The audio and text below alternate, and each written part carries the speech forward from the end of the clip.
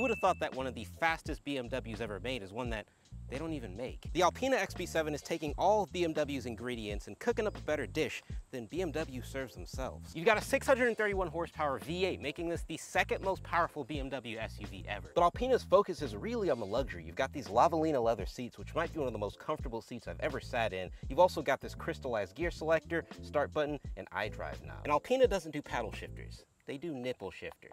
And it definitely moves. 0 to 60 is done in under 4 seconds, which is pretty wild for a 6,000-pound car. Between the interior and the super aggressive exterior, this is one of my favorite big SUVs. Like,